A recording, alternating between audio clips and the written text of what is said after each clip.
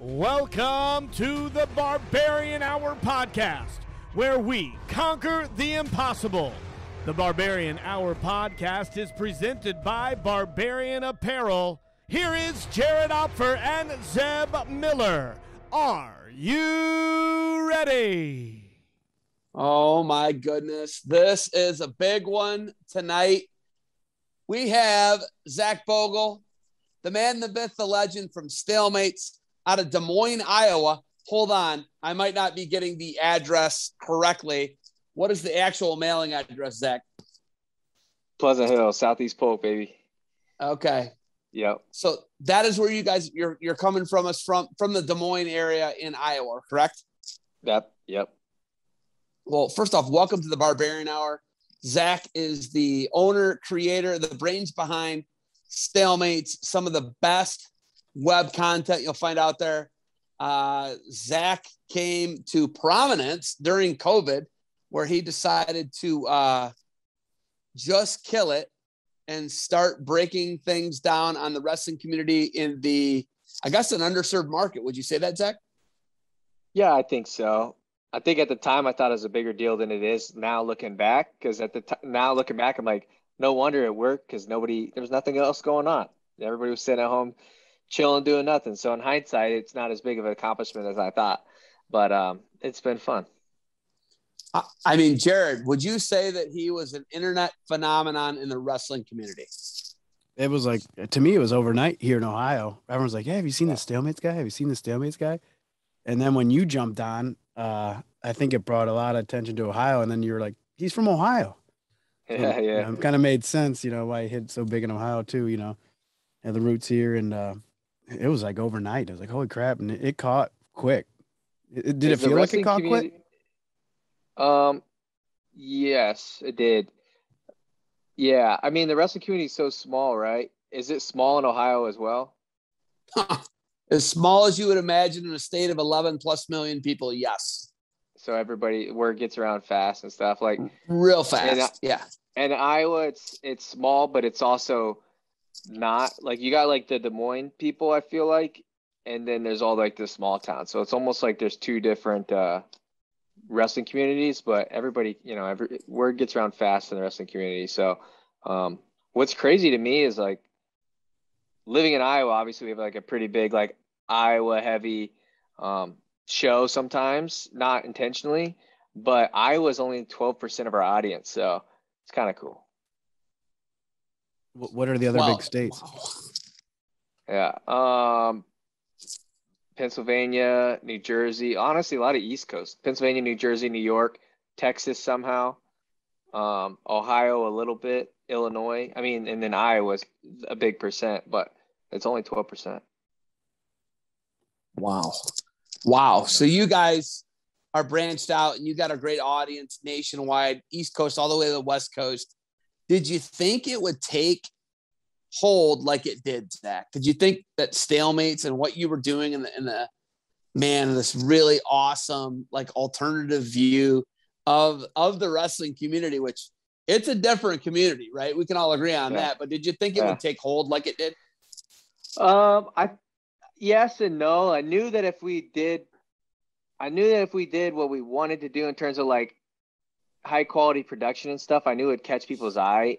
And then the other part was, like, I don't know if wrestling community is willing to be kind of like goofy and silly, and, like, if they're gonna not like us because we do talk about, like, drama and gossip and all the things you're told not to care about. And, like, I know wrestling people, there's like this really strong, like, strong morals, strong sense of, like, respecting others and stuff like that. And we cover, like, sometimes we cover stuff that's, like, not the brightest times in people's lives. So I was like, are people going to not like us, kind of telling the drama of what's going on and stuff like that? I don't necessarily see it as, like, us, like, exposing people, because it's not like we're out here, like, I'm not breaking news about stuff that's not already out there. I'm just telling people, we're just trying to tell people, like, hey, this is what's out there. You don't have to go through the forums and read all the rumors and stuff like that. We're just going to tell you what it is.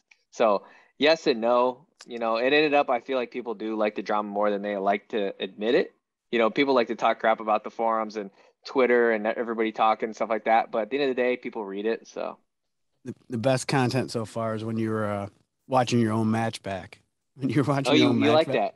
that? Yeah, I think 12 people saw that, so I'm glad you like that. I didn't want people to see that because that's a Patreon only episode, and so I'm like, you know what? I sucked as a wrestler, so if I can get out ahead of this before somebody else goes and finds it, then I felt like it would work out better. And the only thing I didn't like about that video is Marino didn't go hard enough. Like I wish Marino would have really. You were the harshest critic. Me. Like he should have went. Yeah, right. I wish he would have went a little harder, but he's a nice guy. So yeah, keep that behind Patreon for sure. Yeah. Yeah. So my greatest. Hold on. So my greatest piece of content on Stalemates, of course, Jared, you went with yours, which is him critiquing a match of himself. Thank you. My greatest piece of content, and I think what really, really, really blew you up was the Willie trials, right? And once again, with Willie trials, I think we were all just so enamored with it was fascinating, right? And you were a Flow fan early on, right? Like I was actually still working with them, and you lived it, I lived it, yeah, sure. But anyhow, you did. You were there. You knew like all the characters, right? Like you knew Martin, obviously. You have a really good story of like how you guys met. You obviously know Willie really well. Like all those people that were in the trial, like you knew them, and to people like me who followed it, it was interesting to see it all fall apart. Yeah. So okay, he's right. Yes, I was doing a lot of 1099 work for those guys, and what was funny is Tim Flynn's like, yeah, I just thought you were Flo. Tim Flynn told me that because I worked with those guys for so long. A lot of people thought that. A lot of people still think that. Yeah, that's what's funny. No, exactly. The first time Zeb was probably one of the first people in wrestling media that I really like made a relationship with, and it was so weird to hear his voice because forever I've watched. People don't realize like before live events, it was like, hey, we're gonna get this match. Like somebody recorded this match, and we're gonna be able to watch it in an hour after it happens because someone's going to upload it. And it was usually Zeb, and it was usually his voice commentating, but you didn't ever get to see Zeb's face really. And so we always just heard Zeb's voice. So that's why whenever I met Zeb or like started talking to Zeb, I'm like, this is so weird. Like it'd be like talking to Chris Collinsworth or something. When you got a face made for radio, Jared, this is how it should be. Not like this, me being on camera, but like how Zach said it. It was just like a mysterious voice is the way you explained it. At a couple times in airports where people were like, I know your voice. What's your voice? And I was like, you're wrestling people, aren't you? And they're like, yeah, how'd you know? And I was like, that's how you know my voice. And it was weird places like Denver and Portland and these places where you'd see people. And I was like, yeah, you're wrestling people. And oh yeah. How do you know? And I was like, yeah, I work with this website and I do a bunch of their commentary and I do a bunch of matches for them. Oh, that's I think you're one of the best to ever do it. And I'm not just saying that. I've said that to you off air. I've said it to other people behind your back. You're one of the best to behind my back. Holy smokes. I like it when it's said to my face, though. That's good. But no, so yeah, like you're saying, I was around it a lot, right? I was around it a lot and I saw it kind of unfold. And the biggest thing for me was what I was happiest about was my name never got brought up in the trial. So that was how I was like, yeah, oh, thank God my name survived another week. Or your text messages. Your text messages too. Yeah. Oh, you know yeah. What I mean? Yeah, right. Because those are the only people I felt bad for, like covering the trial was like there was people who had private text messages that never should have been put out there. It was so wrong. That was so wrong. But we did not include screenshots of those. But I mean, everybody was watching it. But at the same time, I'm like, some of it was part of the case, Yeah, and that a lot of that bummed me out. But my favorite thing was like I wasn't significant enough to their story to be in the trial, so I was happy. I was very happy with that. I was like, oh man, that's great. That's Zach. I appreciate you saying that. When you say that, because Jared, as you can Jared can attest to it. You know, we started GoHioCast in 2009, right, Jared? Right. And you then were covering stuff prior to that, though, and that was kind of just gave you a brand, right? Yeah, Not 2008. that you needed it, but. Yeah, 2008, Martin, that was the state tournament where I picked Martin up. And then 2007 was when I gave him a ride at the University U23 now Nationals to his hotel that wasn't close because he was traveling with Mizzou or Oklahoma State, I forget. But back to it, Zach, that really changed things for me when you did that. The content you created around the Willie trials was like, first off, you created a comprehensive guide as to what the heck was going on and all that madness. And you really comprehended what they were doing. And man, there were some villains created and there were some underdogs who came across and some heroes in the wrestling community. But when you were doing that, was it just, what was going through your mind as you're watching this thing unfold every day? It was probably one of the most stressful weeks of my life because I also have like a day job and a life. I have a wife, I have a dog, I had a whole life. Well, when you work from 9 to 7 and my day job being a barber, then I have to go home and like, I was also trying to listen to the trial. I mean, it would be like 8 hours of trial a day. I would go listen to the trial in my break times. Then I would also like listen to it when I got home, but I would put it on 2x speed. I had somebody, I won't say who, but somebody was recording it for me and they would send it to me and I would listen to it in 2x speed and it would go really fast. And then I would also pay people, not much, but I'd pay them like $20 to take notes. Like somebody who was at home all day, like they could watch the whole thing. I was like, if you'll take notes for me, that would be great. And then I would just take a collection of all that stuff, record the video, edit the video, upload the video. And so I was literally staying up until like 2 a.m. and then waking up at 6 a.m. so I could get that video up, because the thing was, it was every day for like 8 days. And so if you were behind a day, you missed a whole day of what was going on. Plus I knew like that was like kind of supposed to be like our big moment of like, finally we're able to like show people who we are. And I was like, I can't miss a day. I don't want somebody else coming out and doing it. So I was making sure no matter what, we were going to get that video up in some capacity. And like, on top of that, you got people tweeting you like, where's the video? Where's the video? Where's the video? And like, it was awesome, but it was also super stressful. The coolest thing that came from it, which the Internet wrote an article about us a few weeks ago for the first Stalemate Street League, kind of promoting it. And Courtney Wood, shout out to her, asked me like just some facts that people might not know about us. One of the things that I told her was after the trial was over, I got a DM from a lawyer in Texas. And she's like, hey, do you have an email? And I'm like, yes. And I'm like, oh God, this is, I know Texas is where Flo's at. So a lawyer from Texas getting a hold of me, this isn't exactly fun. And so I'm like, great, because I thought I did a pretty good job of like explaining stuff. But at the end of the day, I'm not a lawyer. So I was afraid they were going to sue me for like getting some facts wrong or something. And I'm like kind of on nerves or whatever. So that I get an email from the law firm of, I believe it was either Willie or Martin's law firm, thanking us for doing it. And also told me that like Flo's lawyer tried to get my video shut down. No way. Via shutting down. No way. Well, via shutting down, they wanted the live stream pulled off.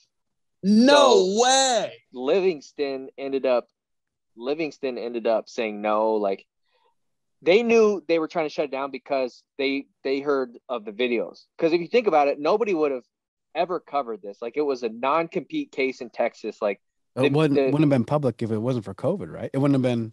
Well, it would have been public, right? But nobody would have went. Nobody would actually. No, like, it wouldn't have been on YouTube, right? Without COVID, right? Correct. It wouldn't have been on YouTube. But if it wasn't COVID, nobody would have showed up to the courthouse either. Right. So the fact that one, it got out, two, I'm making recap videos every night.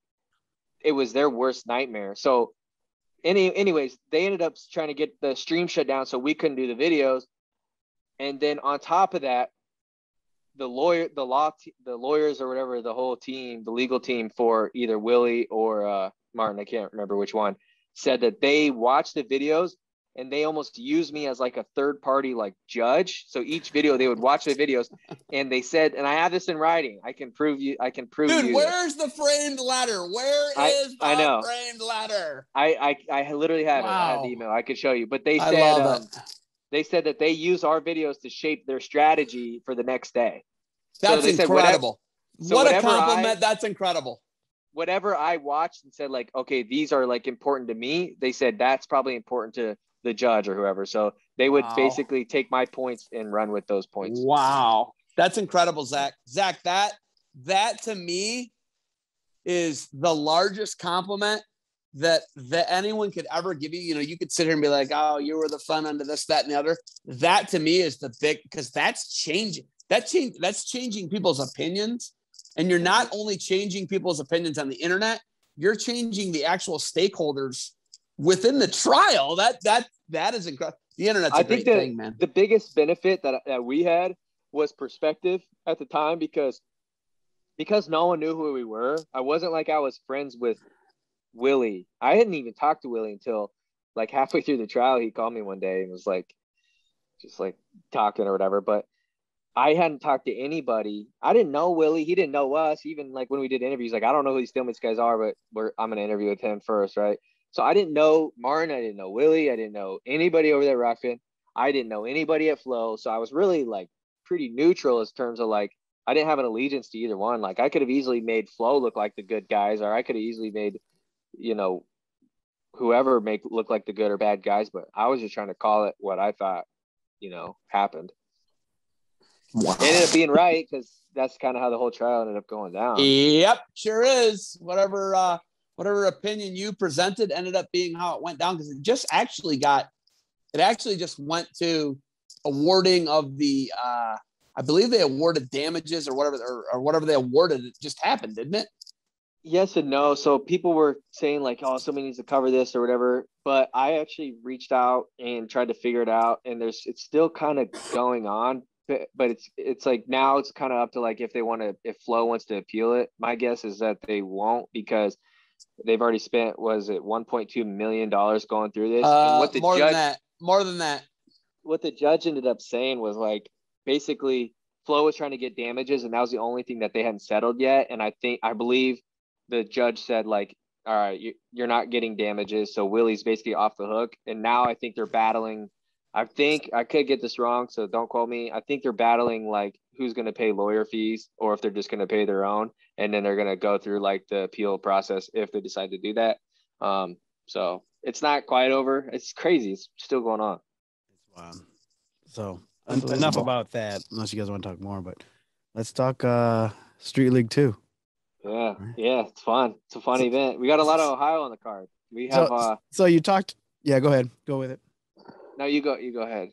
You talked that Willie trials was the most stressful week of your life. How was leading up to Street League 1?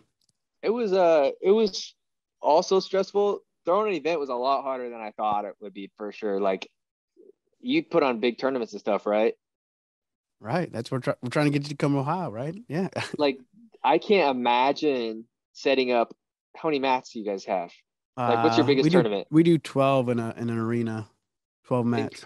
Crazy. So then you have, that's, what, 24 officials or 12 officials? Oh, no, like try like close to 50 with 50 breaks. Officials? And actually more than that, because we have officials on the tables. Like, so it's like 2 days, 1,200 kids. Yeah. So a dual meet's probably a walk in the, like, ours isn't really a dual meet, but it's kind of ran like one. So, I mean, one mat, 2 officials, 1 head table, like that's a walk in the park compared to what you're doing. So the thing with you had it was your first one though. You had to do it right. You know what I mean? Right. The first one was only tough because there's so much we didn't know. So there's so many meetings that we had where it's like we had to have a meeting to figure out what we have to do, and then we have to find the right people who can help us do that thing. Now it's like now we know what we already know what we have to do, so we can skip that meeting. Mm-hmm. Now we just have to find who's available that day, and like. Luckily, like everybody's available. So for the most part, it's this second one. I feel weird that I'm not as stressed out about it. That's good. But October 29th, what's the date? October 29th. Yep. In Des Moines. The good thing is it's the same weekend as preseason nationals. And that's a big there's gonna be a ton of wrestling people in town, so Yeah, it I'm could be usually out pretty. there for that. I'm usually out there for that. If you're in town, come out. Yeah, last year we missed it with everything going on, but we usually bring a handful of guys out. So if you're in town, let me know. We'll hook you up. Yeah. So Zeb, what questions you got for the Street League 2? I know is it in the same venue? So you're gonna have the same venue, everything? No, we're going a little bit bigger. So the Iowa State Fair is a really big deal here. So we're gonna do it at the Iowa State Fairgrounds. And the last venue we sold out, which is good, but it was like a 500 cap. Well, it was like we had we could sell out at like 500 tickets, right? Because the mat took up space and stuff. So we sold like around 400 or 500 tickets. So it wasn't that hard to sell out. This next one is a lot bigger. It probably won't sell out, but we want to like see how far we can really go. Because last time we had to tell people no, and I hate telling people no. So, but this one will be definitely bigger. Really trying to, now that we can not stress so much about putting the thing on, we want to focus on like better production. I think the stream's going to be better. The live in-person experience is going to be better, like bigger walkouts. Like we just had a meeting with the production crew and like they're super pumped about it. So should be good. I like doing it. I mean, yeah. So you guys did an excellent job. Obviously, when you look at being able to sell out what you sold out between 400 and 500 tickets, right? That's got to give you it's a shot in the arm, man. That's got to be confidence for you. And then I guess the big thing for me is having your cousin on the cards. Mikey, yeah. How awesome is that? Okay, so wait, Jared, I got to straighten something out. I know what you're going to. I know. Zach is actually from Iowa. Okay. Yeah. Zach's mom and Mikey England's mom are sisters. Yep. Their maiden name is Castelia. Yep. The Castelias, where his family is actually from is, well, the Toledo area is where they're from, right? They went to Stretch, right? Was it Stretch or Genoa? Both, right? Okay. Both. Did they go to both? I don't know. They call themselves Rubbermaid. Just John went to Stretch for a little bit, for a cup of tea at least. So long story short is his family, he has Northwest Ohio ties. East Toledo, Genoa area is the East Toledo ties. Oregon. I think Ray Castelia lives in Oregon, Ohio. Yeah. Ray Castelia is a great guy, by the way. Yeah, Ray Castelia, they don't make him better than your Uncle Ray, right? Yeah. He's something. Really awesome guy. He works for British Petroleum, BP. Ray Castelia, they don't make him better than him. Awesome guy, highly intelligent guy. But yeah, he lives in Oregon, Ohio. But love the family, great family. Jess lives in Ray's cousin. Jess John lives in Castelia. Jess John Castelia. He actually lives in San Antonio. Great people, big wrestling fans. I love them. It's an awesome family. We go back 40 years with those people. Awesome people. But so Jared, that's actually the connection between Mikey's mom, who's the main carder, right? Say it again. He's Mikey co-main. Main card. Yep. So he's wrestling Gerald Harris. So he's a Ohio guy, right? Gerald Harris. Yep. Jared Harris is an Oklahoma guy who went to Cleveland State. Yes, to answer your guys' question. Yep. But he was all-time wins leader at Cleveland State, I believe. Yes. He's somebody 174. He won it on the first card, and it was kind of like a day late, dollar short type of thing. So I told him we'd get him on the next one. Mikey was on. I hate calling it the main card and undercard. It was just like it was. There's the main events and then the not main events. But Mikey was not a main event on the last one. But Mikey's match, because of how many tickets he sold, how many tickets his opponent sold, ended up being like pretty much the main event because the whole place was on their feet and it was nuts. Like the other dude was a big Grandview guy, so he had like the entire Grandview Nation was there because it's in Des Moines. And as soon as we were done, everybody's coming up to me saying, "Dude, Mikey's walkout was awesome," because he walked out in a fireman's it was awesome. So he walked out. Dude, it was awesome. It was one of the greatest things I've ever seen. He pretended like he was smoking a cigarette and he threw it on the ground and put it out with his foot and pointed at the guy. Like it was like legit what we wanted, what we were going for. And so I told Mikey, I was like, "Hey, you want on the next one?" He's like, "Yeah, like wrestling's tough, like," and I was like, "Dude, I'll make you a main event. We'll pay you pay you good money and stuff. And he's like, okay. And then Gerald Harris, like similar weight. Gerald wants to wrestle barefoot. I'm like, I don't know if we can do that. I don't know. Well, he's been MMA for 20 years, basically. That's what he said. It's hard to it's hard for him to get his brain around wearing shoes again. I don't know. He's our age. Yeah, he's our age. He's 40 plus years old. He's got a bunch of kids. I think Gerald has a bunch of kids. Really good guy, though. Stud for Cleveland State. And I'm super excited about that. Now, listen, I've been watching the YouTube guy, the guy who lost his eye from retinoblastoma. He's from Iowa. Jarrett Stodd. Yeah. So he's a TikTok. I don't have TikTok, Seb. I know you probably think I'm a young kid, but I don't have TikTok. Actually, I do have TikTok now. I got TikTok like 2 days ago because of him. How old are you? How old are you? Stop. How old are you? I'm like a couple months from being 27. Dude, I'm old enough to be your dad. Stop it. I'm still like there's levels to this youth stuff, and I'm now moving on to the next phase. But he's a TikTok guy. He's got 7.5 million followers. Listen, we're trying to do something different than what everybody else is doing. Last time when we had this card, everybody came up to me talking to me about, again here with the undercard work, the guys like Mikey, the guys who are willing to go out there and put on a show. We didn't get a ton of people coming up to me talking to me about the more competitive matches. Some of the matches that were really good matches, people weren't coming up to me and saying, anything about it. So I'm like, let's stick with these matches. Like, I know you guys probably hate this guy, even though he's a Cleveland guy, but Jake Paul, right? See what he's doing with the boxing community. A lot of people probably hate that, but guess what? A lot of people are watching it now. So in my opinion, we're trying to get guys that are kind of outside of the wrestling world, because I think that's going to help grow wrestling altogether. If we can bring in, people who have a completely different audience than the same guys we see wrestling on the flow cards or the same guys we see on these Rockfin cards or whatever. We're trying to get in a completely different audience, and we'll see if it works. If it doesn't work, we'll scrap it and we'll do something else. Logan Paul was a Division I state placer in Ohio, a phenomenal athlete, and an all-state tailback for Westlake. It's insane. And Jake Paul was Go ahead. He's the real. You're from Cleveland. I want to hear your guys' perspective. You're Ohio. So hold on. So Jake Percival, I know you know who Jake Percival is. Jake Percival is a 4-time All-American for the Ohio University Bobcats. He's the guy that dismantled Zadok, Mike Zadok, the year. Yeah, no, quarters. It was quarters. Was it quarters? Okay, you're right. He beat him 18-4. Beat Mike Zadok 18-4. Mike Zadok was up for the Hodge Trophy. Undefeated. The undefeated number one seed.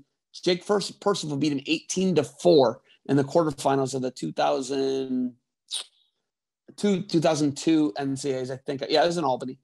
So anyhow, Jake Percival was their coach. He coached both the Paul brothers. What's he say about it?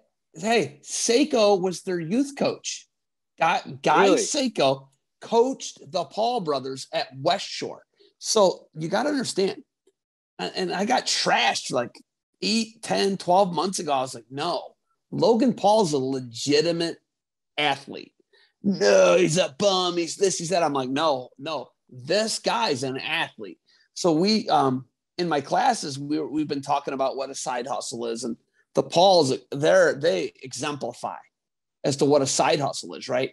But it became their main hustle because, I mean, they made 20, 30, 40 million dollars on YouTube from doing goofy things. And their early stuff was in Athens and Westlake, Ohio.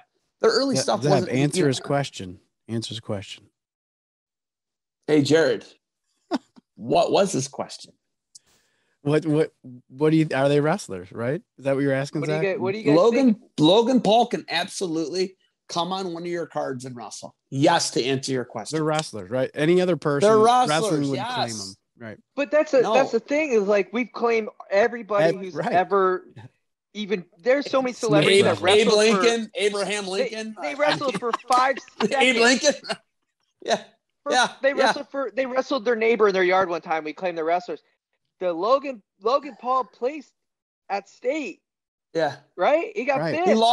He lost in the district finals to Abinator. How about that? In like, I don't know. How's the class get? Like, was he in a good class? Like, as far as like Abinator won the weight. Yes, Well, I mean, there's in Iowa, Division One, there's the 1A, big school. 2A, yes, 3A, he was right? in the highest. Yes, he was in the Big highest, school. most competitive division, the big school division. Yes, to answer your question. But you're right, Zach. And- You're right. And we're They're trying to athletes. act like Yeah, but they are wrestlers, right? They are. No, True Guy wrestlers, yeah. coached them. Guy Seiko coached them at West Shore. Yes, they're wrestlers. And it, like you're saying, Zach, every other community, wrestling, these guys are bums, they're this, they're that. And I'm like, no, those guys, first off, they're really good athletes. right. Second off, Logan Paul is a legit dude. He could have been a D1 guy, a 500 D1 guy like myself, right? Like he easily could have done. Easily. Let's put that out there. Like, and no disrespect to the D1 wrestling community and all the rock eaters and gravel eaters, but like the guy's a legitimate athlete. And for us not to recognize that. With this Jarrett Stott kid who's coming on, and like a lot of the hate that we got was like Facebook comments and stuff. And it was just like, oh, look, these influencers are coming in here doing this, and that. Jarrett Stott was a 3-time state qualifier in Iowa. Like, what? So they're acting like this is a gimmick, and the guy went out and wore like Screech, like he was Screech and Saved by the Bell or something. Come on, right? Like he actually had more. He has more Zabby's 27. accolades. He doesn't know what that is. He has more accolades than some of the guys on our last card. So it just, I don't know. It kind of irks me when I see that stuff, but at the same time, I got to remember that that's why we had him on the card in the first place, is to have some controversy. So. And it's working. You let internet stuff irk you? Depends on the comment. If it's something about... Stop it. Because I got to tell you this right now. Like Martin Floriani, I always be like, I remember until like 2008, 2009, they had you could comment and Flow, and regular people could upload their videos to Flow Wrestling. Martin Floriani would be like, that should inspire you. That should make you mad, because he's completely insane. But he'd be like, what? Why would you care what some random person on the internet says? But you should be bolstered by that. And I was like, I like where this insane guy's head's at. And it really it changed it for me, because I'm like, no, he's actually right. I think there's like, because the last Iron Man was the last event I did for him in 2019. And it was with the Nomad. Anyhow, we did the finals, and I think it was Bazakis versus Crookham. And it'll periodically pop up on my Facebook timeline. And I'll be like, oh, yeah, I forgot I did that match, because it seems like a lifetime ago, because going on 2 years when that was the last event I worked for those guys. And I was like, oh, man, I forgot I did this. But, man, you should go read the comments. They're awesome. I'm like, these two guys are bums. And the one guy does this, that, and the other people's DMs, and it's a cesspool. Yeah. And I love it when they start talking about Nomad's DMs or something in one of them. And I was like, okay. All right. And it's comedy, though. I'm like, this is awesome. I'm like, that's awesome to me, by the way. I love it. It depends on what the comment is. Like, there's obviously some stuff that bothers you more than others, but I like sometimes, honestly, YouTube comments will get stuff sometimes where I'm like somebody said that one of our videos was clickbait, and I'm like, that wasn't even clickbait. Like, it was, anyways, I don't know. It just depends on what it is. But wasn't that your inspiration behind the Street League? Kind of the Twitter beefs, kind of get people going and, show up? Yeah, a little bit. It turned into that. It turned into that. I mean, yes and no. I mean, we've changed kind of what we thought Street League is multiple times, but yeah, I did like the Street Beef stuff on YouTube, that like people go and just fight. Like, they would have a problem, and they're like, all right, fine, just let's go fight in this Street Beef thing. I never really thought it would be what it is now, in terms of like, having Division I guys wrestle, and like we're getting guys that I've had to tell people like, hey, we straight up, like, you're too good to wrestle on this thing. Like, we can't have you. Like, that's tough. Telling somebody like, hey man, like, you're way too you're too big of a name. Yeah, you had we that can't problem do with it. Dardanes, right? You couldn't find him an opponent, right? Nobody wanted to wrestle Dardanes, and then Colton McChrystal. Would you want to wrestle Dardanes? No, that's what Mikey was like. Well, yeah, that dude used to go and like beat people up on the mat, like as legal as you could. But McChrystal was like, hell yeah, I'll do felony, it. Right, Zim? Felonies, multiple felonies, every match, win, lose, or draw, actually. Yeah. So you said it's changed, right? Street League has changed. Where do you see it headed? Like, do you want to keep growing it bigger? Do you want to keep it in a small venue? You know, what's the I mean, long term? the bigger the better for me. I'm just trying to figure out what people like. You know, do they want high level matches? Do they want the silly matches? Do they want TikTokers? Do they want firefighters? Like, what do people want to see? Whatever we get good feedback is what we'll do, and we'll run with it. We've had talks with people about what we want to do, and you know, everybody wants to tell you what you should do, I guess. But Right. we just kind of go with what people, we go with whatever people like. Like, it doesn't always matter what we want, you know. I mean, I want to see Ian Miller versus Derek St. John rematch of the 2014 Conci semifinals of the NCAA tournament. I'd like to see that match. Both Ian assistant Miller, coaches, both in great shape. I want to see that match. How about that? Start Ian thinking Miller would about be that. he would be a perfect street league. Like, the way that he wrestled, he was so fireworks. Like, we want guys like that. We don't want guys wrestling like super conservative, and we want people to go out there with a game plan of like Ian Miller put somebody on their back. It didn't matter who it was. He was so fun to watch. Yeah, okay, but you got to understand, Ian Miller's brain has grown as a coach, and now he figured out that you don't have to hit the flying Bondinis, boot scoots, inside trips. You can just like snap people down, run around them, or grab their leg and trip them down. So he's like conservative now, so he's boring. Hey, So you're a Kent State guy. Who's the greatest MAC wrestler of all time? Casey Cunningham, Dustin Kilgore, Kilgore was king. geez. Casey Cunningham beat Clint Musser in the NCAA finals. Highly successful, but his coaching kind of has clouded my excellent vision of him because he's such a great coach too. I mean, So it's almost like are we counting Mizzou though too? I'll go with Greg Wojciechowski. Greg Wojciechowski. He's my greatest MAC wrestler of all time. University of Toledo, Whitmer High School. I would go with Greg. He's a multiple-time NCAA finalist, NCAA champion for the Toledo Rockets. I believe he lost to Chris Taylor in the NCAA finals. So I'll go out on the limb and I'll say Greg Wojciechowski from University of Toledo. And maybe that's wrong on my part. I'm okay with that. I'll own that. But yeah, big Greg Wojciechowski fan. Let me ask you guys a question. What's this Sam White? Like, we had Sam White on the last one, right? And he kind of ended up being like the star of the show a little bit. What was Sam White's like legend back in the day? I mean, he beat a lot the of good Neon people, Tiger, right? the Neon Tiger from Eshland Perry. He's on the next one too, by the way. Hey, Jared, what was Sam White's OAC's finish? Did he lose to He Logan lost to Stieber in Logan. the finals? I think He lost to Logan Stieber. Yeah. Then he was a multiple-time champion. Beat Jamie Clark in the NCAA or in the state finals. I don't know what's happening here. Lost. Zach, There you we still there? Okay. Yep. So he beat Jamie Clark in the state finals, and they were training partners. Right, he wrestled. Won a couple of state. Wrestled for Riggs, right?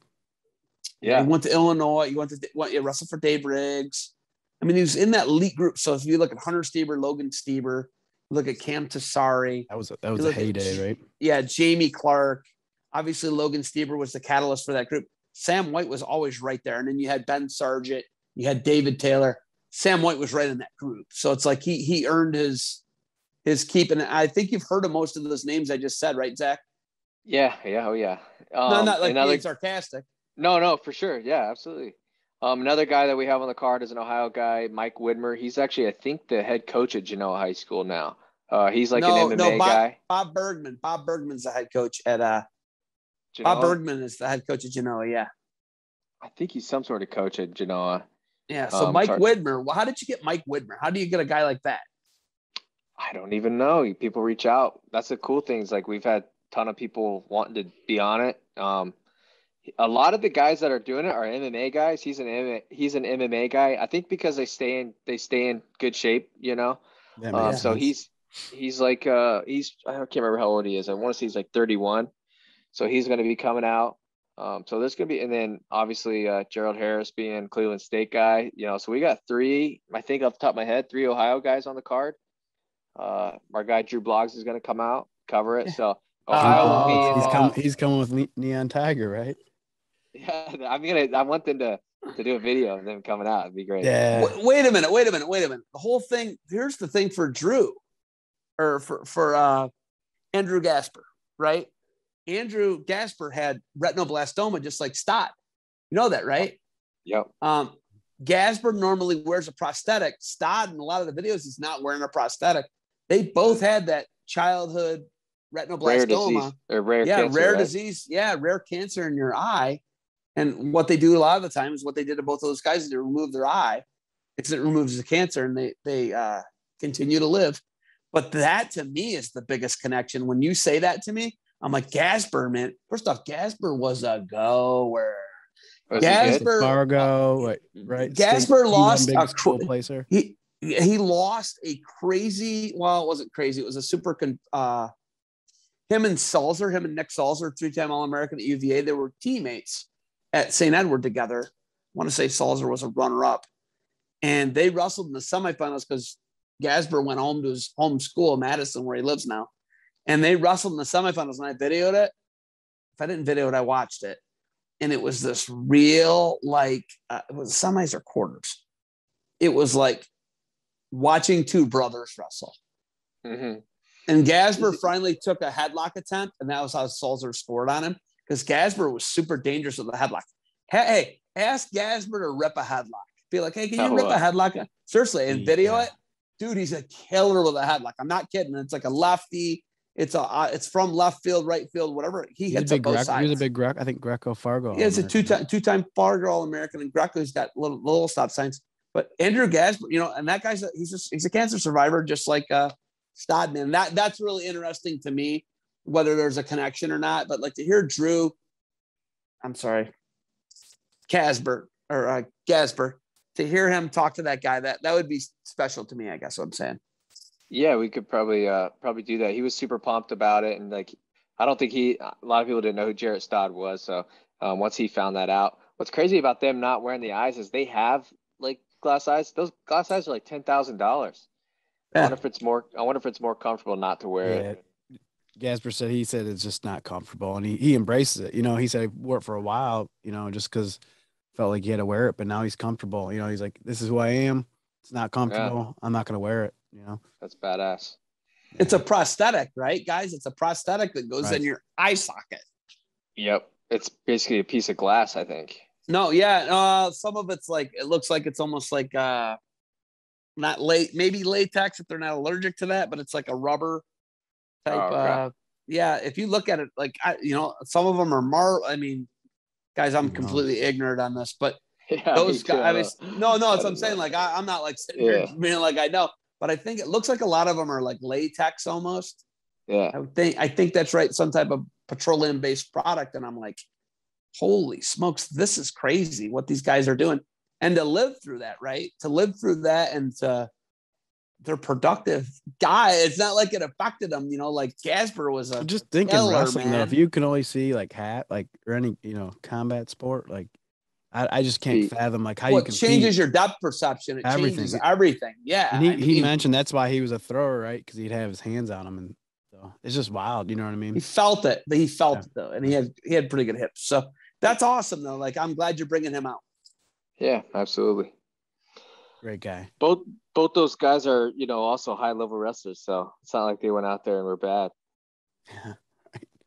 I love it. I love that you're getting hate though, because it's indicative of the wrestling community. They don't like change. They don't like outside the box thinking. Crazy.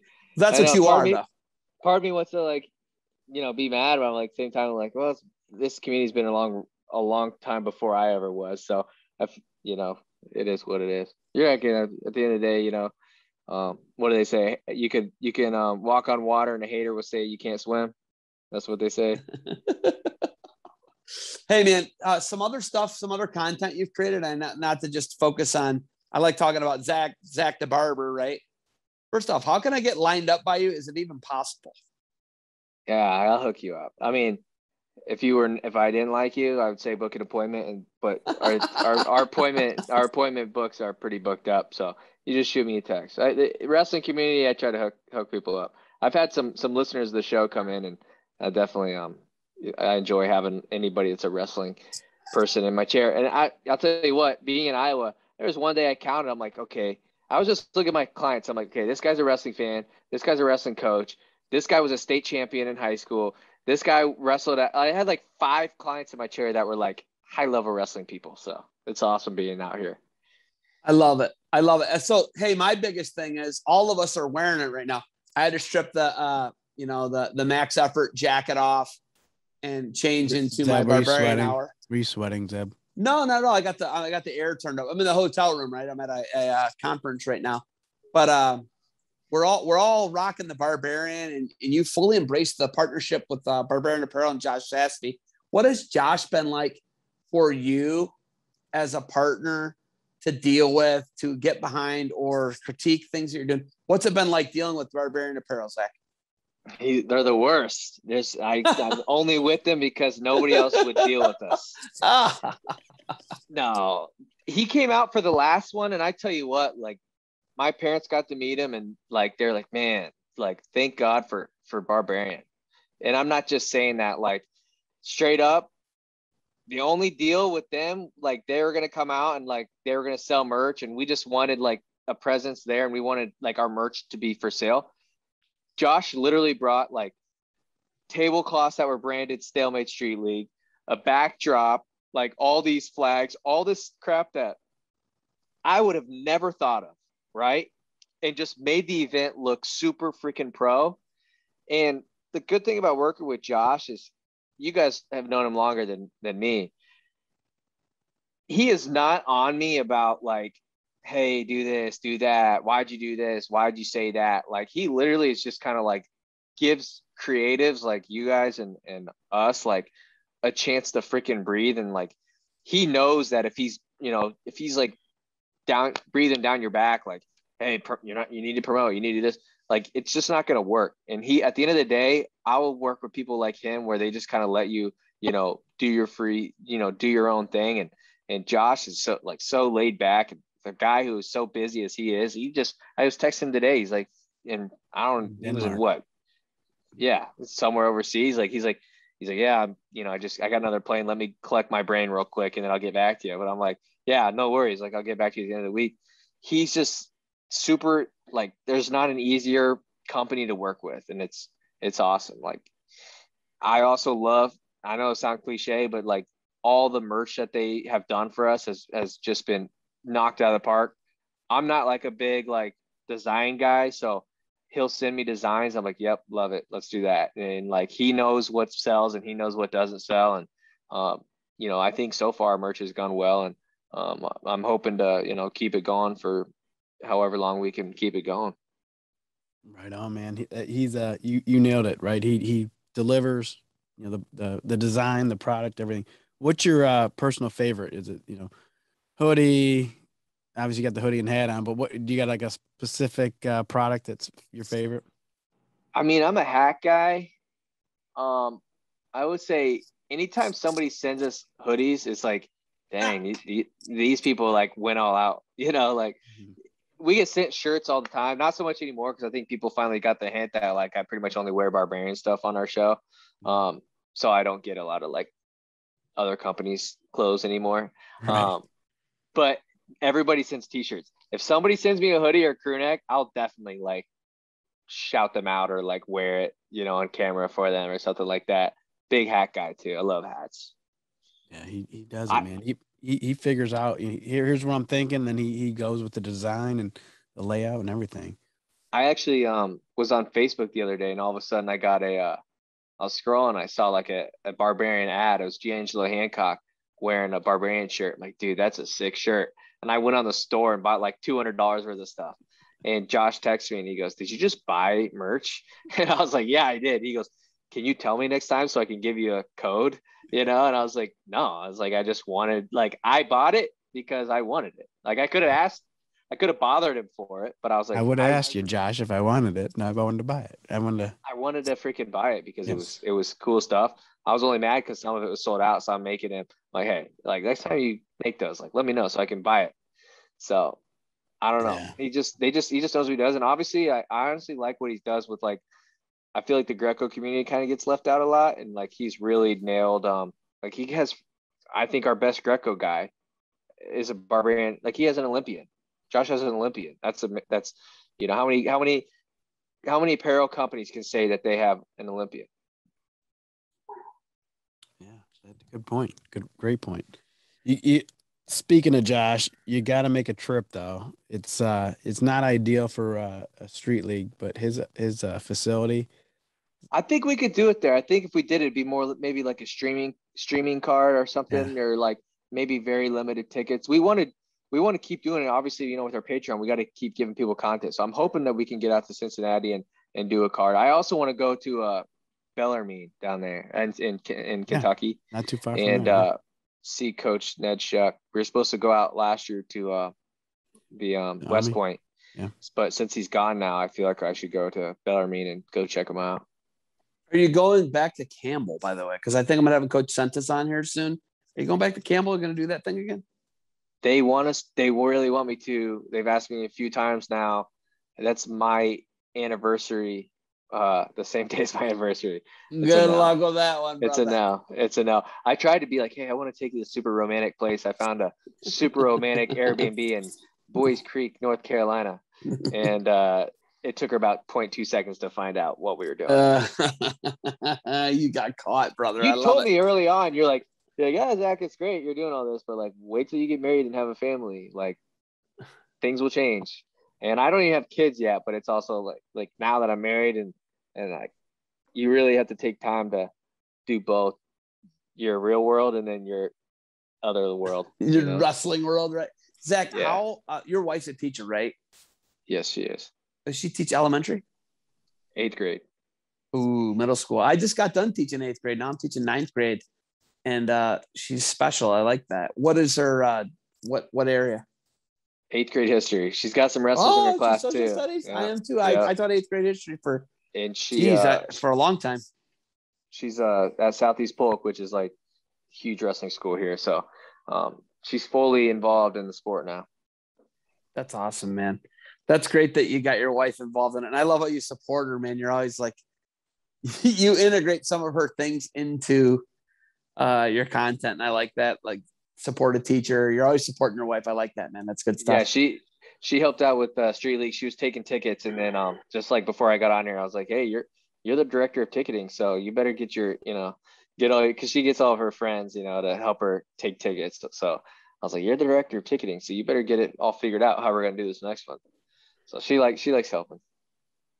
Listen, I know we're doing this backwards, but yep. I don't know if a lot of people know your background in wrestling. And I get you just did like a thing where you critiqued your own match, but I know we did it backwards, but what is your background in wrestling that makes you so passionate about it? Where are you from and why are you so into wrestling and so diehard about it? I started wrestling in 2nd grade. I liked it. I was actually pretty good for a first-year wrestler. And then like we started going to every tournament and I liked it, but it was all local. And then my parents started taking me to like bigger clubs. And I was like, maybe I don't like it. Cause I felt like, now I'm running into kids that are like better than me. And like, it's a little tougher. And I was like, well, maybe I don't like it. So I always did wrestle, but I was never like elite by any means, by any stretch of imagination. I was always super small though. So we always had to find like these clubs that we could find kids that were my age and my weight. And so that was always a challenge. Then when I got to be like junior high, I was still way undersized. And then my freshman year, I weighed 89 pounds. So wow. I was on JV. I wasn't that good. If I would wrestle a kid that was 89 pounds, which happened, once in a blue moon, I would win. And then I went, but it wasn't until like my junior year, I started like finally gaining weight. And then obviously varsity, but I was still small. Then my senior year, I was like, I don't remember, like 30 and 15 or something. So I got better, but I was never good. I always knew that I was never like, I always knew that I wasn't made from the same cloth as like my cousin Mikey, or like I went to high school with like 6 different state champs. I think 2 different Division I guys. Wow. So I knew what they were doing and I knew I wasn't signed up for that. Right. But I started becoming a fan of the sport. Really, it wasn't till high school. I mean, Flow and stuff was around, but it wasn't like it was. I remember the first dual meet I ever went to, I was actually super excited because Flow was there. It was Iowa versus Iowa State. And our high school took us there because we had a tournament. And it was like, after the tournament, we're all going to get on the bus and we're going to go to this dual meet and you guys are going to like it. And I remember to this day, I have never been to a more crowded duel at Hilton Coliseum, and I'm an Iowa State fan. We were so high up. We were 2 rows from the top.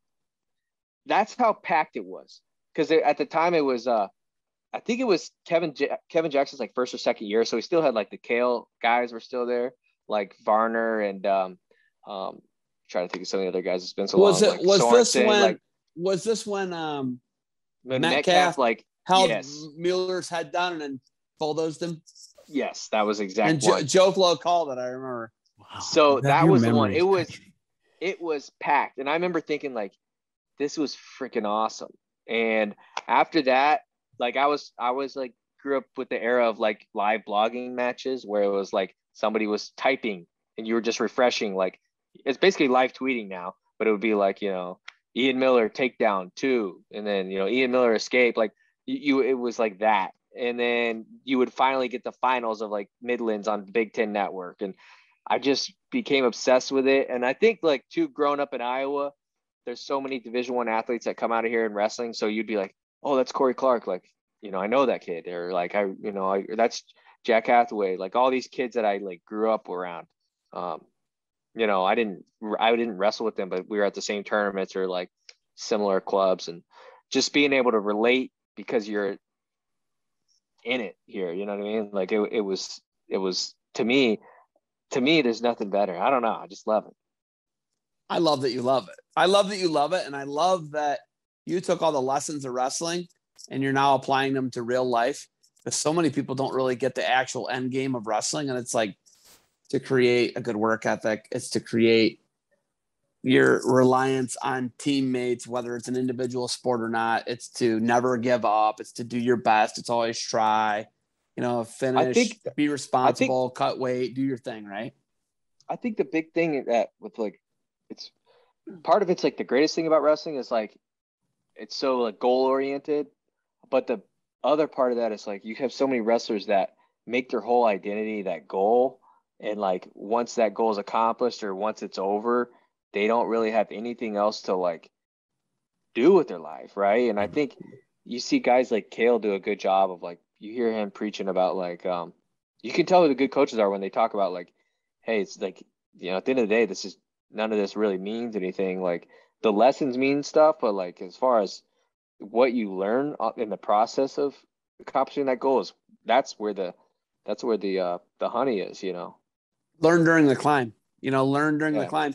There's being on the top of the mountain's a great thing, but nobody gets dropped on the top of the mountain, right? Everybody's got to climb it.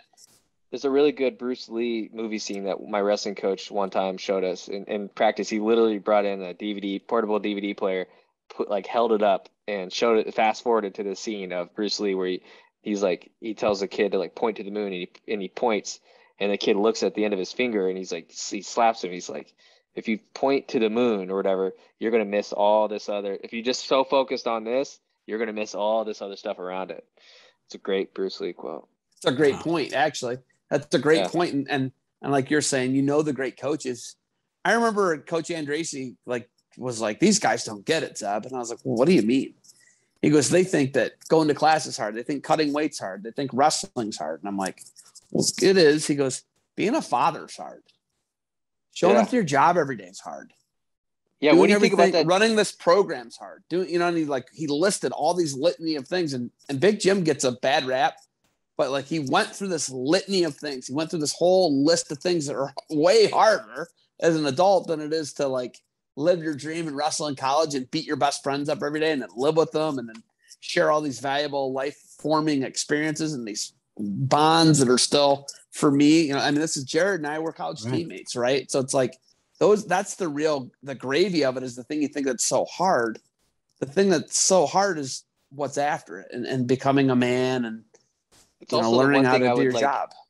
I would, if there's one thing I could go back and redo is like, I would love to go back and redo wrestling. Not because I think it would be, not because I don't know, like, I don't know if it would go better or not, but at the end of the day, I'm like, that's the one thing I miss of like high school was the process of getting better and the process of, just the whole thing, But you got the stars, you got the sky, you got them besides the moon, you got it all.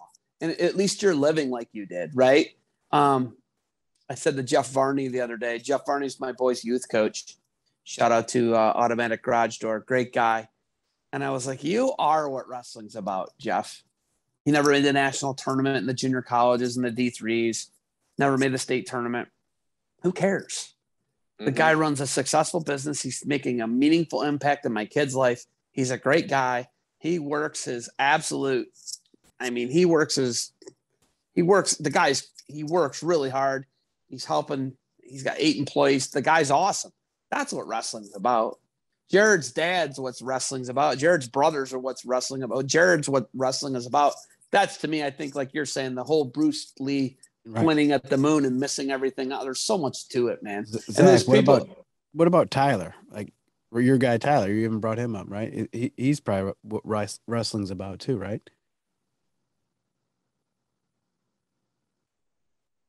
Zach, you there? We still got Zach? Sorry. I thought you were talking about Zeb. I thought you said Zeb. No, Zach. No, Zach. I said Zach, your guy Tyler, right? He's kind of your right-hand man. Right? He's probably what wrestling's about, right? Yeah, Tyler, he'll probably hate that I say this, but Tyler didn't start wrestling until he was a freshman. And Tyler was always like, he's one of those stories that's like what wrestling's about. He was never wrestled. He was always like a skinnier kid, like cross-country kid. His family is like, his dad was a baseball coach. His brother like played football. His brother ended up wrestling too. But they were not a wrestling family from any stretch of imagination. They're literally like, he's my best friend. Him and both of his brothers were like my best friends growing up. Our moms would have to sit together. My mom would have to like explain to Kim, his mom, like the rules, and also my Aunt Kathy, like they would explain like the rules, and like she'd be like, did he win or lose? Like, and Tyler, like from how he was his freshman year to his senior year, like he was JV most of the time. He was varsity towards the end there, but it was like, I love seeing kids like that. Like they showed up every freaking day, and like watching him win, not just him. I'll take him out of this, but like watching kids like him win a match over a kid that they lost to, and like just being like their faces and being like so just pumped, or like a dual meet that doesn't mean anything in life, like watching them win it for the team, or like watching them get the fruits of their labor, like to me is like that was just as cool as seeing kids that I know win a state title and stuff like that. Like that'll give you goosebumps any day of the week.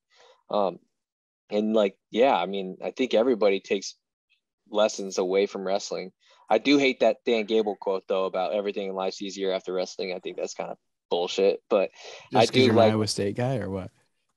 I mean, he was a psycho. Right, but right, I don't know. But, I just think like what Zeb was saying earlier is like being a parent's hard, being right. Life just gets harder, right? As you gets older. harder, but wrestling definitely like don't get me wrong. I shouldn't say it's total BS, because there's times where I'm like, if I'm doing something physical, I'm like, man, like I went through wrestling practice, I can do this. But I think it gives you confidence. But I don't know if it means that life's easy after wrestling.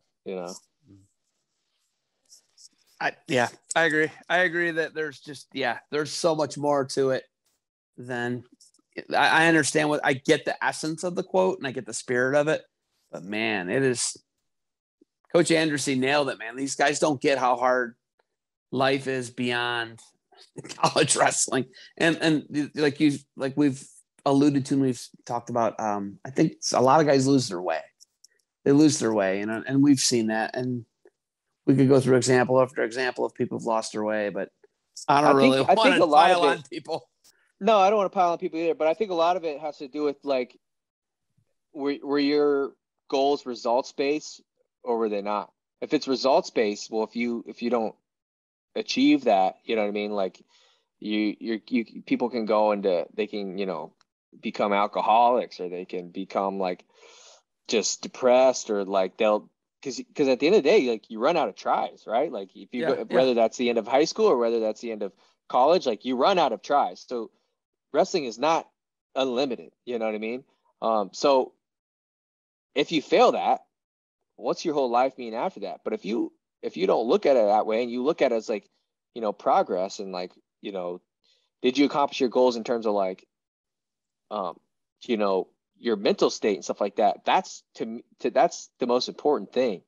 I think too many times in wrestling, we look at like, state champion or bust, you know what I mean? Well, a lot of kids bust, a lot of kids aren't state champions. Right. And, what's that make you feel? Now, it could turn them into being like, you know what, I didn't accomplish being a state champion, but why don't I go, be a successful teacher, businessman, or whatever the heck it is.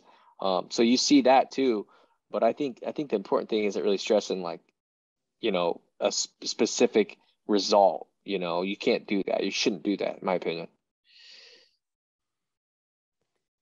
The journey is the big thing I talked to Tervel about. I think the biggest thing he was like, you're saying, are you defined by your results, right? And what person have you become? That's the general synopsis of what Tervel Delagnev told me when he came on that Barbarian Hour was literally what you just said. Like, you can't let these results define you. And I think Johnny DeJulius, they were kind of reinforcing what one another said is, are you going to let this result define you, or, are you results based or are you process based? Right. I think that's a big part of it. And I appreciate about those guys. And I'm glad that you bring that up. Jared, your brother Troy and I, right? If it came down to a result, I think him and I would be crawling into a hole in Sandusky and Oak Harbor, wouldn't we? Right. And you guys have shown, how you not bounce back. You guys have made a name for yourself in the sport and out of the sport, and you're awesome people, right? I mean, share a similar story, but it's you're both awesome people, right? Yeah. So Zach, the background there is Troy Opfer and myself. We're the youngest of both of us are the youngest of four boys. We're the first three boys were at least one-time state champs, all of them, right? And then it got to us, the fourth boys, and we didn't win state titles. Troy got beat in the state finals. He got overtime pinned by Ben Sargent. Second. Yeah, and the guy who beat him in the finals is an NCAA champ, Ben Sargent.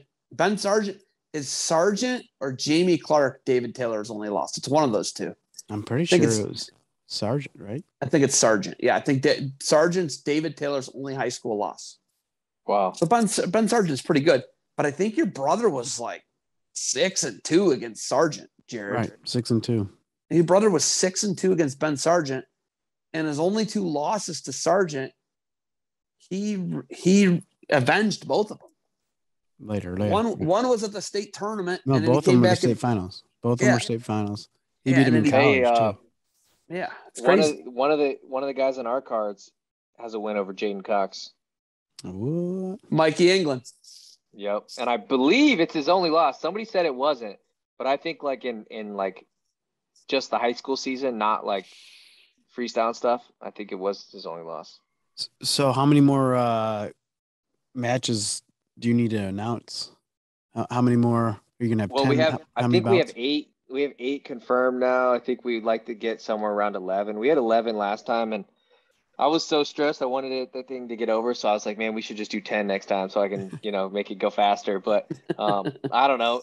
The more matches you add, the more tickets you do. So I feel like we can't do 2 less, but we also don't want to lose the attention. So I don't know. I think 10, 11 is kind of that sweet spot. Don't you think?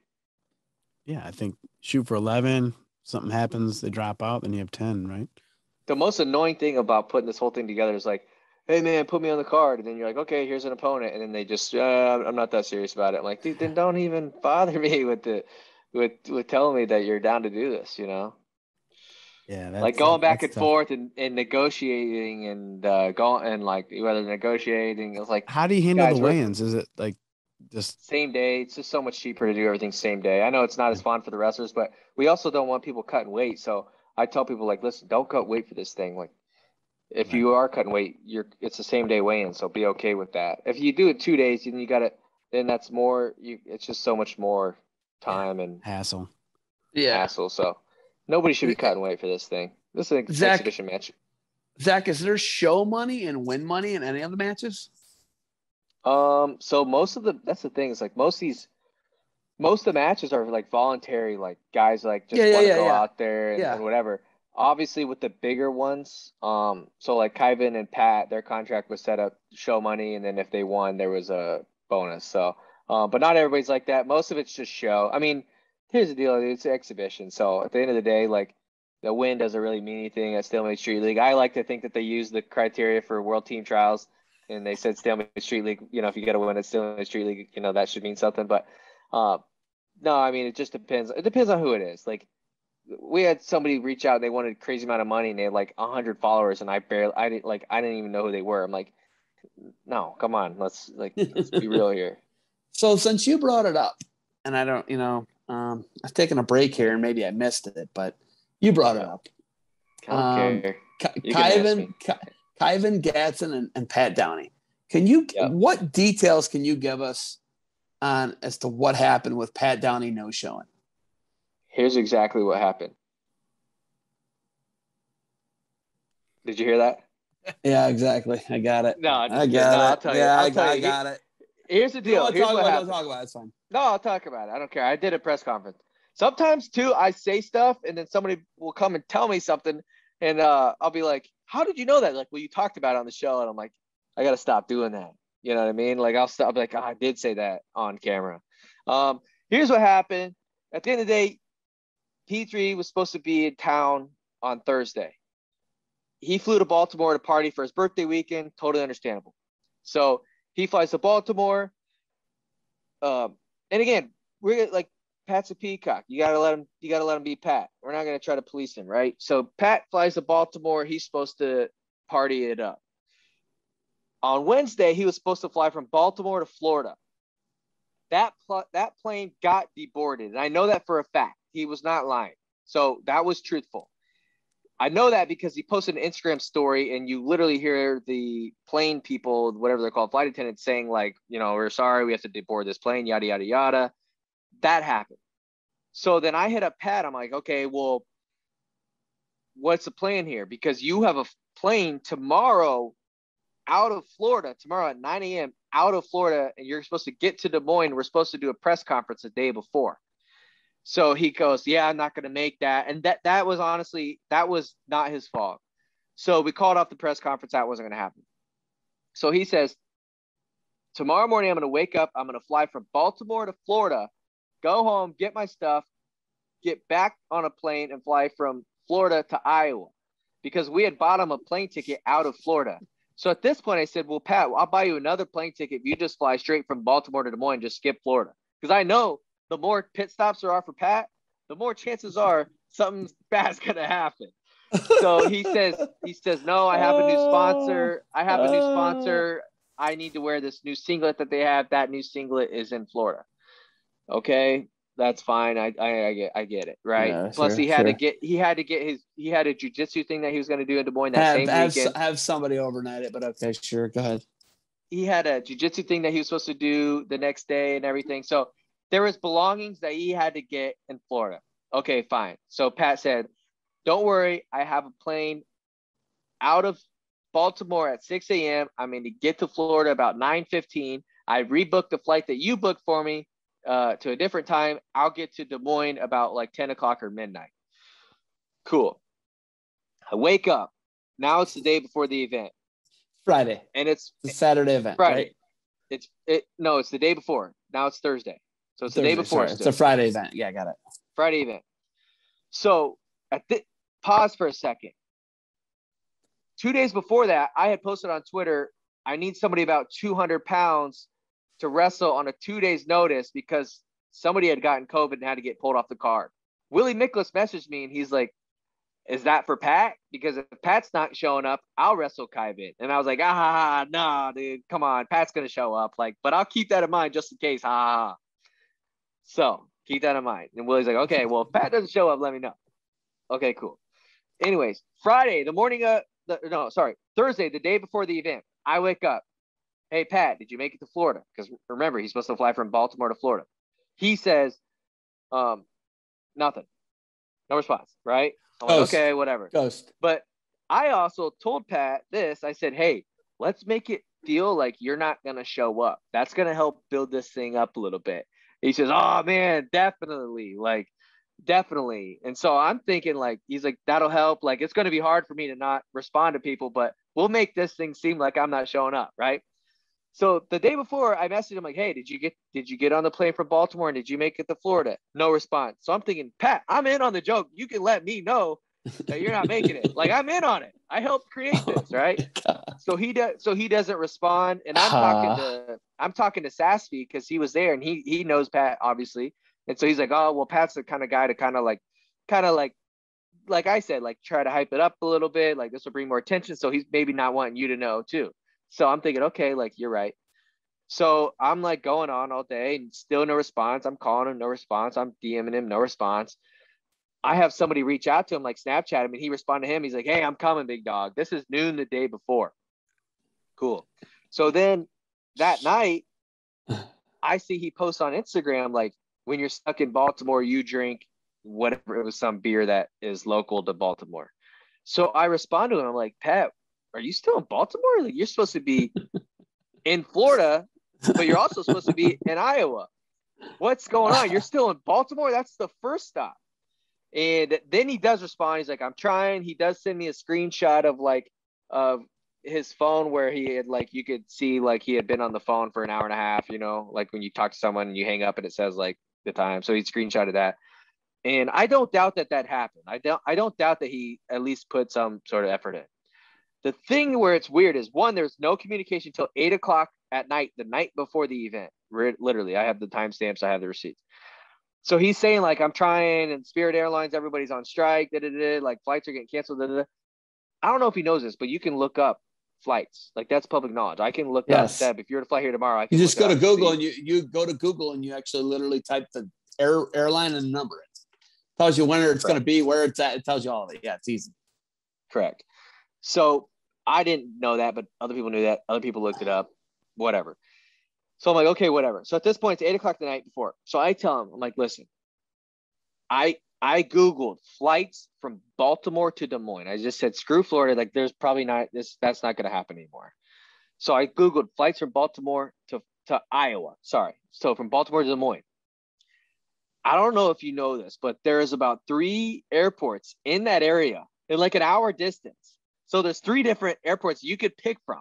It's not like he's trying to fly out of Boise, Idaho, where there's one small airport and there's only so many flights. Right? He could have gone DC Dulles. He could have gone to Baltimore. He could have. I found a flight out of DC at 10 in the morning. This would have been, granted, just total transparency, this would have been the morning of the event. So I get it. You don't want to fly at the same day as your event, but at this point, we didn't have any options, right?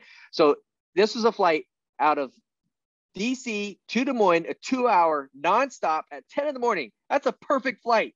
How much did that cost? $2,000? Not too early. No. How much did that cost? $450. So hold on a second. Not too early, not too late, a 2-hour flight. You know what I'm saying? Nonstop. Would have got here at noon, would have wrestled at 8, would have got paid what he was going to get paid. Could have went to the jiu-jitsu thing the next day, yada, yada. So he responds. I was like, Pat, here's a flight.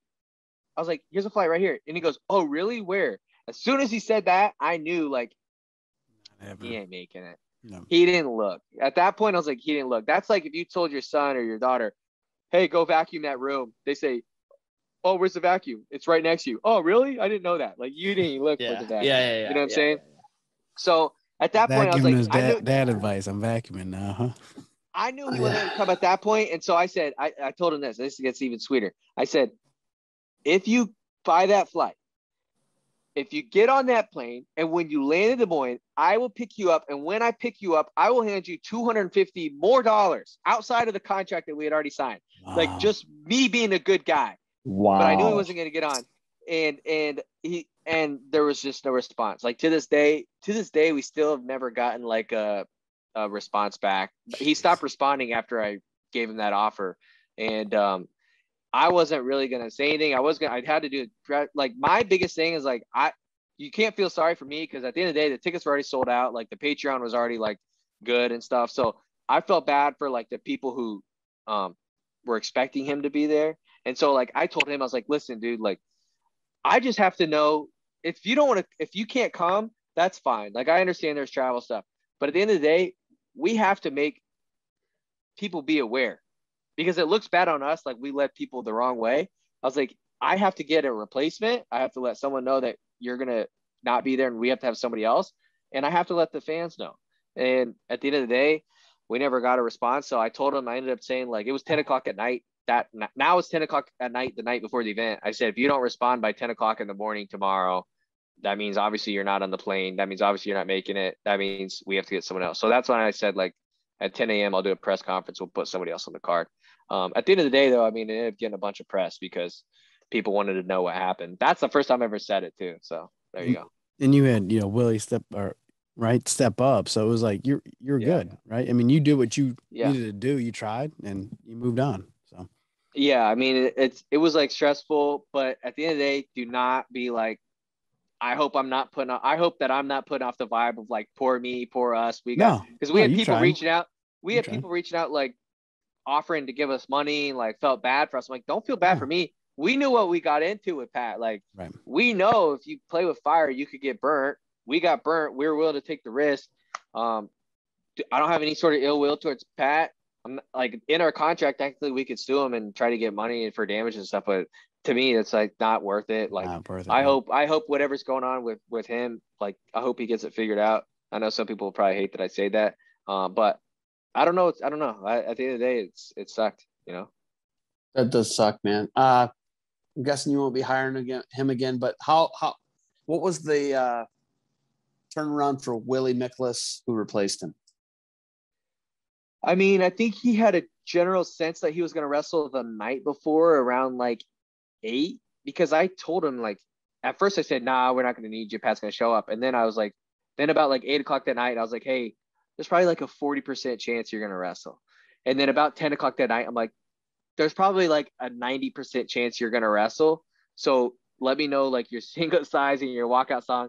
And then literally, like when I did the press conference, I finished the press conference, I called him and I was like, hey, like I need you here. So whatever time you want to be here. He's like, okay. And you know what's crazy? He's like already like, he doesn't like when I say this stuff, but he literally was like, he was the easiest to work with. Like he wanted the money that if he won, he wanted it to go to Kyvan.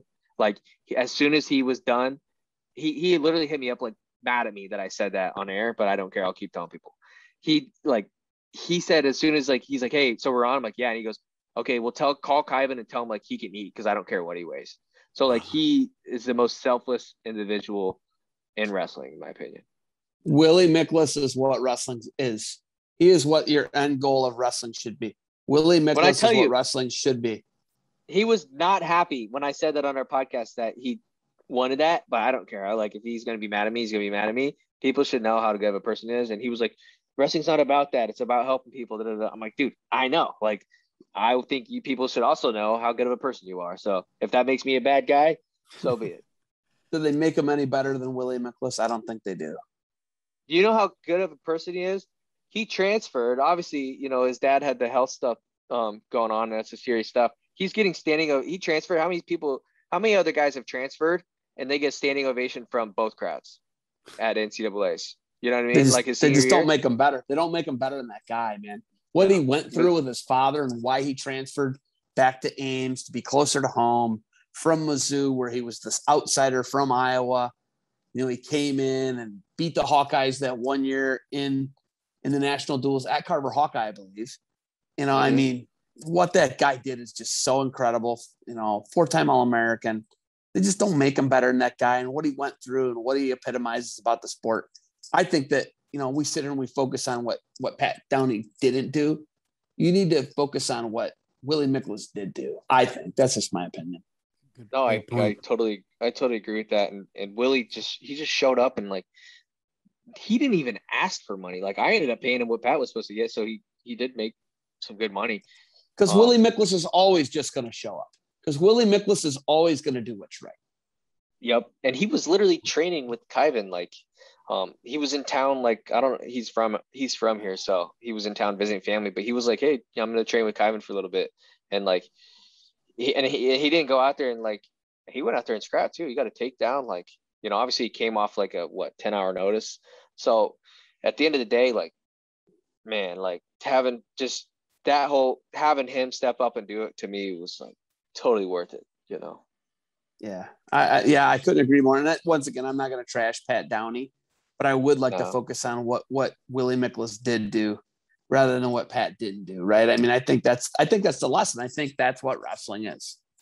Yeah. And I don't have any ill will towards him. The only reason why I was okay with saying like what happened there is because he put out those tweets saying like, you guys really think whatever. I was like, all right, you're not going to like make me look like the liar, because I have, you know, I have a business to run here, and I know, like, I just said it straightforward. So. Yeah, man, I agree. I'm glad that you took the route you took, and it's why you are what you are. And I appreciate that about you, Zach. I was actually hoping he was going to show up at World Team Trials, because I wanted to see what kind of shape he would have been in, because it wasn't really that, you know, it was only a couple weeks after our event. So I was kind of curious to see, you know, if he was training and what that looked like. What's crazy to me, though, I knew he wasn't going to show up to World Team Trials, not because of, you know, I thought Pat was going to no-show, but I was like, as soon as he said he was going to, you know, down to Jordan Burroughs' weight, I'm like, dude, he was going to be up at 207. So his body, like, you can't do that, I don't think, in that short amount of time. And so that's when I was like, I bet he's not going to show up, because you can't put your body through that. Not in the right way. I mean, who knows? The guy's a total anomaly, right? He's just a total. He's an outlier. I mean, look what he did in college. Yeah. You guys realize how many schools he went to? Do you realize how many schools the guy went to? And he's still All-American at a weight he wasn't correctly at. And I heard he was like at the casino more than he was in the wrestling room. And like, he'll even tell you that we talked on our podcast about how, you know, he would just basically just show up and perform. And people were asking me, like, you think he's training? I'm like, it doesn't matter if he's training. If there's one guy in wrestling who doesn't have to train and can just show up in his singlet and wrestle, like, it's probably him. Like, some guys have to train all the time. He's a total freak. He's an absolute freak. I think we attach that to too many people, but that guy's a real, genuine mutant freak. Guys that can just show up and no training. His genetics are incredible. Look at his build. Yeah. Look at his build. Look at his abs. Look at his like obliques, and the dude's a total mutant, and he's an incredible talent. And I remember what he did to, I think it was Jared Haught at the NCAAs in New York City in 2016.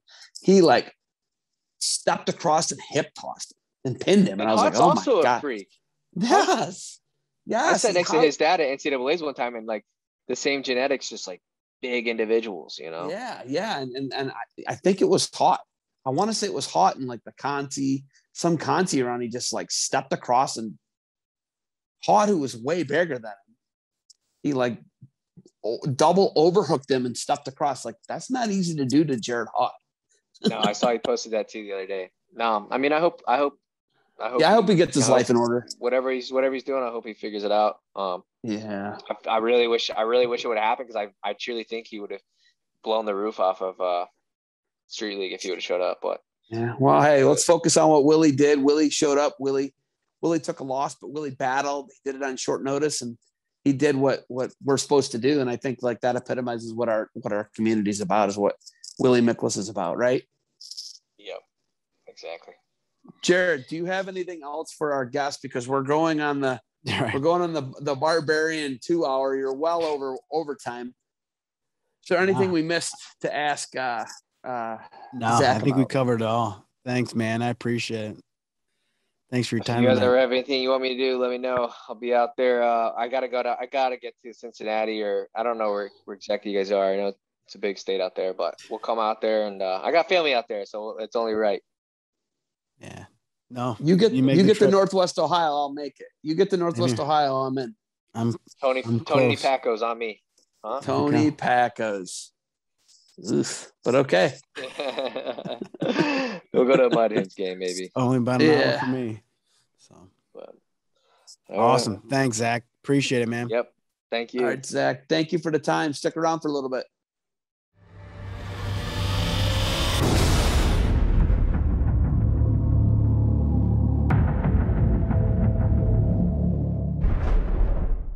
Hello, wrestlers and coaches. I'm Teague Moore. I spent 20 years coaching at the Division I level in the NCAA, 15 of those years as a head coach. During that time, I helped a lot of wrestlers and parents navigate the recruiting process. I've now opened my own consulting business to do just that, to help you navigate the recruiting process. There's a lot of unanswered questions. How do scholarships work? What program would be right for my son? Or better yet, what coach would be right for my wrestler? I can help answer these and many other questions. Feel free to email me or call me at the information listed below, and we can set up your first consultation today. I look forward to working with you and helping you make the right choice.